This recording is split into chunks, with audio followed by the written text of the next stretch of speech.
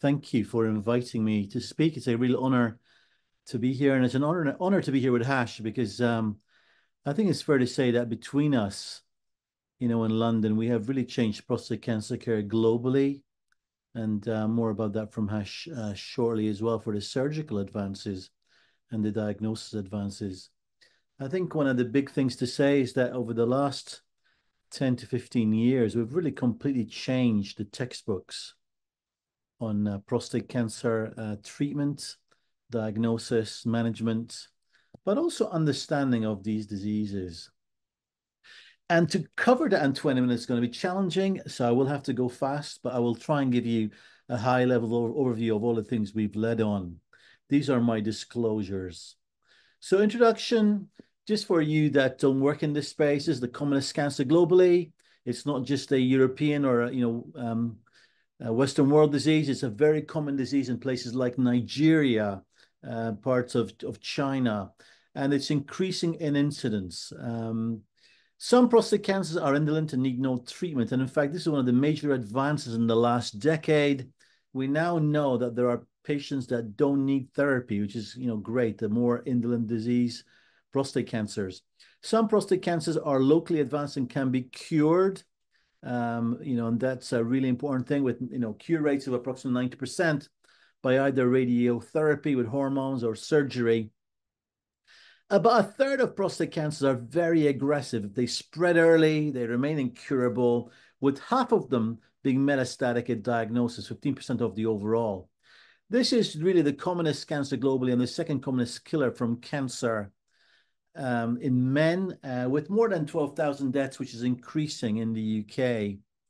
The only treatment until 20 years ago was really hormonal deprivation. And the hormone deprivation research led to 2 Nobel Prizes, as you can see here below.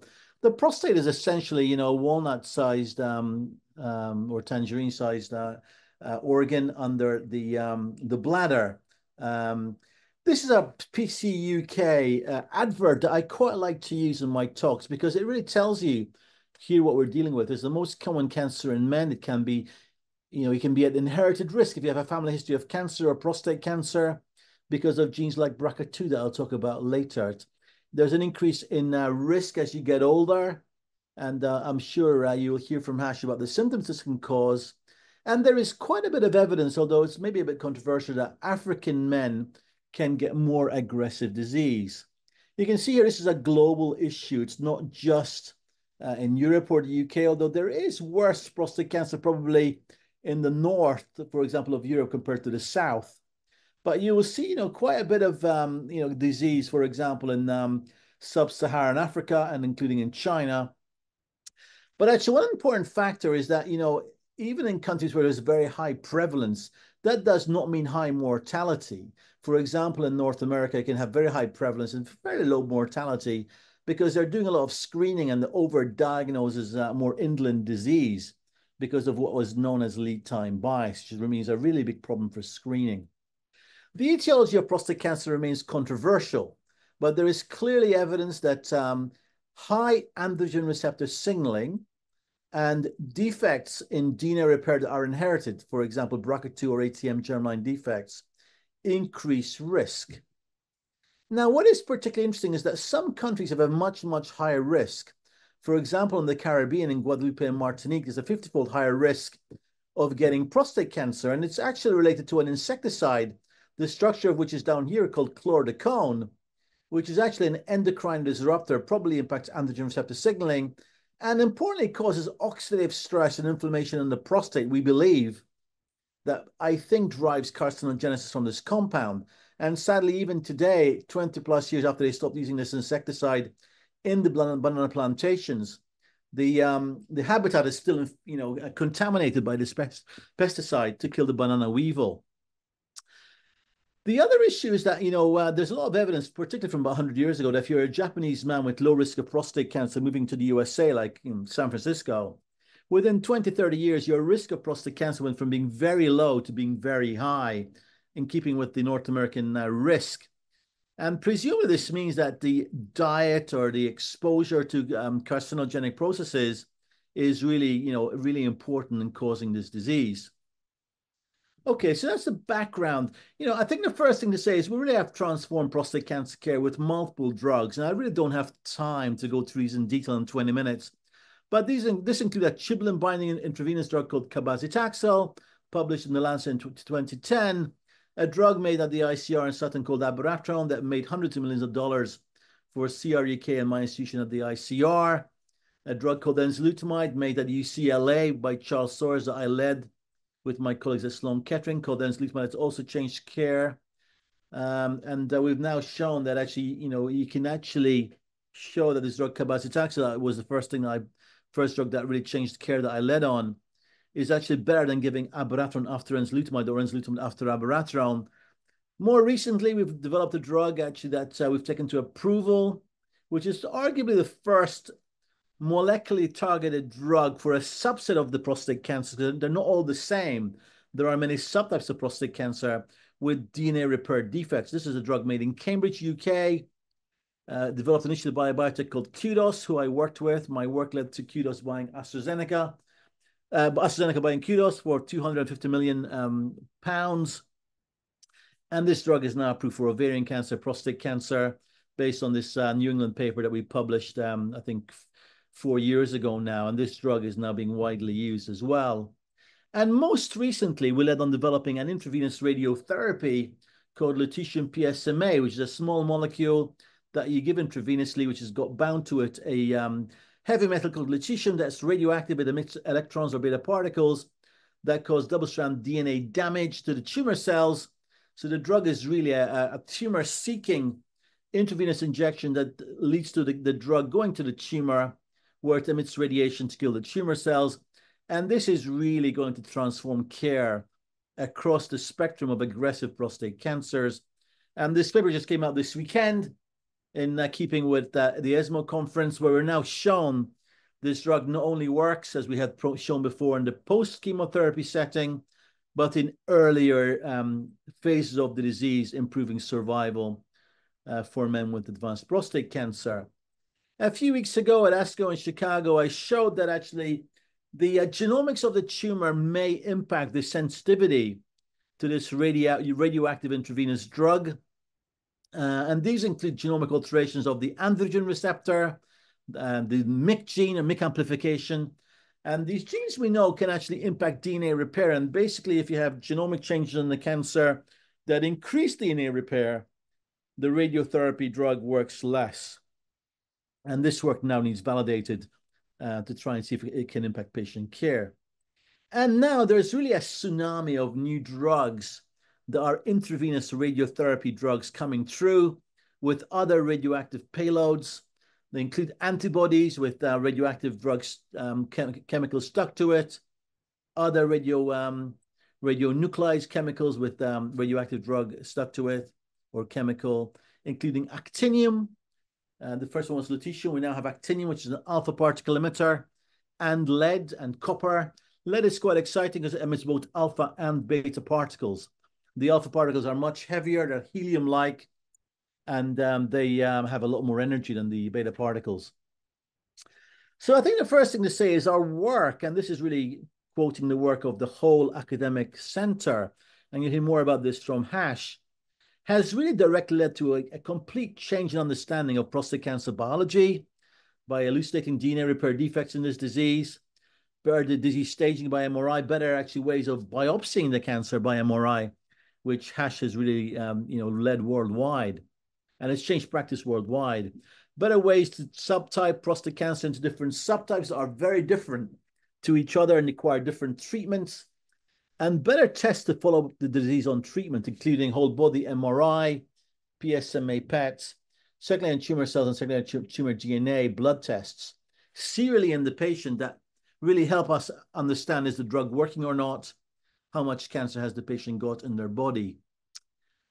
The other thing we've been studying is better understanding of the prostate cancer genomic behavior and risk of prostate cancer. And this was another New England paper we published a couple of years ago now that was led through our work on PARP inhibitors that showed that many men have inherited risk of getting prostate cancer because they actually are born with defects in their DNA repair genes like BRCA2 and ATM. And if you have advanced prostate cancer, you have probably about 1 in 7 chance, depending on where you live. It's much higher in New York, for example, than in Seattle. And it's medium and, intermediate risk in London. But you've got about a 1 in 7 chance of having an inherited defect. And if you find the inherited defect on sequencing your germline DNA from blood, or from, even better, from saliva, then actually there should be family cascade testing, all the kids and siblings, to actually try and prevent them getting cancer, because usually 1 in 2 people with that gene alteration will be at cancer risk. We've also published evidence. This is a really quite nice paper, collaboration with the guys in East Southwestern in Dallas, Texas, that actually there are rare SNPs, but that are commoner to the DNA repair mutations that in the general population increase androgen receptor signaling. And this is work identified through 3D genome studies, but these rare SNPs increase the androgen receptor function and therefore increase risk of prostate cancer. And this work is ongoing, so watch this space. We're quite excited about this work.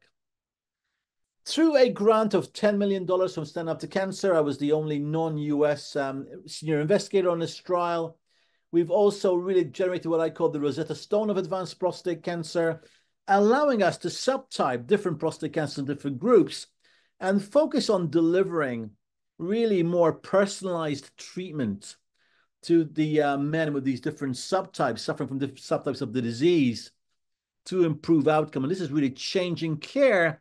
And the most impressive impact has been on tumors, prostate cancers with what we call mismatched repair defects. And these cancers used to have a very bad prognosis. People were dying from them really within 3 or 4 years. And we now believe we may be able to cure many of these men, comprise about 3% of all aggressive prostate cancers. We really think we can cure these men with immunotherapy, which probably should be given as early as possible in the history of treatment of these subjects. And here's one of my patients. This man is called Michael. I know him very well. I've been seeing him for a long time. He really came to me dying 8 years ago. He had a pelvis full of infection. He had aggressive and advanced prostate cancer. I saw him literally a few weeks ago. I gave him immunotherapy for his mismatched repair defective prostate cancer, and he remains in complete remission with no evidence of cancer 8 years later, which for me is just, one of the best things I've really ever done. So the outcomes, overall, our work is making men live longer and better with prostate cancer. And prostate cancer, that's aggressive, is no longer a rapid death sentence. You can live with it for many, many years, some men decades in actual fact. Importantly, the treatments are getting kinder, but the treatment still involves regularly what we call chemical castration. And my dream, which I'm sure is going to happen in my lifetime, is to get to the point to give treatments that actually do not, or that, prevent the patient requiring castration therapy. I think these drugs are coming, with more precise therapy delivery coming for treating the people we serve. We have many exciting ongoing efforts. I'm going to talk just about a few of them. We have identified cell surface targets on these tumor cells that are listed here that we're now developing drugs against, and there are many in clinical trials at my center. And this is actually work that we published last year, that we presented work on as an oral and as a poster at ESMO in Barcelona this last weekend. This is a protein that we identified. It's an immune checkpoint in prostate cancer. Its expression is driven by the androgen receptor. We grow the patient's tumor in the dish called in organoid cultures in mice. We've shown a drug against this gene, against this protein, which is an antibody with a chemotherapy payload on it. So it's really a targeted chemotherapy, really cures mice that have prostate cancers with this protein on it, but doesn't impact the cancers that don't have this protein on it. And we've now done a trial based on this work that I presented for the first time actually this weekend on Sunday. And you can see that in men really who have progressed, whose cancer has progressed on all available treatments, we are seeing stunning anti-tumor activity with this drug against these late-stage prostate cancers. And we're now planning phase 3 trials with drugs targeting this protein B7H3, which is an immune checkpoint that's important for this disease. There are many other immunotherapy strategies being pursued, and we're really very excited about these antibody constructs that make the killer T cells that kill the cancer cells essentially come close to the tumor cell and do what I call give the cancer cell the kiss of death. And we have a number of trials running against this just now. And I have absolutely no doubt these are going to change patient care. So watch this space. But there are also CAR T cells being developed and many other ways to really try and prevent the cancer cell evading the immune system. Another big story that we published on in Nature in last November that we're pursuing further is we have shown that actually the tumor sucks in white blood cells called myeloid cells into the tumor. This is bad inflammation. And this is actually work based on a wonderful science in Imperial called Jesus Gill.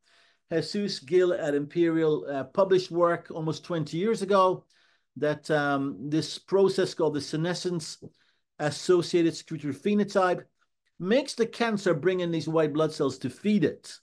So the cancer is hijacking white blood cells to feed it. And essentially we had really done a lot of work leading to this study showing that if you look at the blood of these men, if you find that these white blood cells are hijacked, the cancers have a much worse prognosis. We then showed that the genes in the blood that actually were being detected really were, myeloid cell genes, these white blood cells that are usually involved in inflammation. We then went on to show that drugs like abiraterone that I developed were really hugely impacted by this inflammation. If you had a lot of myeloid inflammation, drugs like abiraterone, enzalutamide, taxanes, even lutetium PSMA radiotherapy did not work as well. This is the paper we published on the chemotherapy. And many of these first authors are now professors elsewhere because one of our main jobs is to train the next generation. And then in collaboration with Andrea Alimonti and Bellinzona, who actually had shown in mice that these myeloid cells feed the cancer and cause therapy resistance. And based on Jesus Gill's work from this in Cell paper of 2008, we then designed a hypothesis that these tumors are being fed by the myeloid cells, which we then tested in clinical trials. And we basically hypothesized that the tumor was secreting these chemotactic cytokines that are a bit, for the layman, a bit like Chanel number 5, attracting the white blood cells into the tumor. It's a chemical signal that attracts the white blood cells down the smell into the tumor, these cytokines. And if we break this cycle, this cytokine white blood cell reaction through a receptor called CXCR2, we can stop these white blood cells getting in and block them feeding the cancer. And this is exactly what we've seen. So we published a paper in Nature in 2018 showing that actually, as you go from therapy naive to therapy resistant prostate cancer, you have a huge increase in these white blood cells. We've shown these white blood cells have the receptor for this hormone or Chanel number 5 that attracts these white blood cells into the tumor and causes this inflammation to feed the cancer. So we then run a trial with a drug that blocks this white blood cell migration into the tumor by blocking what's known as G protein coupled receptors. And we did biopsies in men before and after this drug, before they started the trial at the very beginning. And we've shown the drug really blocks these blue cells getting in. So you can see a lot of blue cells here. They disappear after 2 weeks on the drug, and you see major falls in the white blood cells through a hyperplex immunohistochemistry with 50-60 color IHC on a 3-micron slide. And importantly, the men that get the most myeloid fall in the tumor get tumor shrinkage and disease control that is often quite durable. So we've proven for the first time in prostate cancer that these myeloid immune cells are being hijacked by the cancer and feed its growth. So to close, between us, I think it's fair to say that, Hash and I can proudly say we've really changed prostate cancer medicine hugely in the last decade, in detecting it, in monitoring it, in treating men suffering from these diseases. We've shown that there are many types of prostate cancer. And then with the last bits of my slide, I've shown you that inflammation is a key driver of prostate cancer growth. And I published a review in Nature Reviews Cancer on this, inflammatory storms in prostate cancer biology, which I think is going to be of huge importance to the field. Now, this work is not my work alone. It's the work of many, many, many people. It takes a village, as they say. So I should not take the credit alone. So thank you to all these people, and especially the patients and their families who we serve. So thank you for your attention.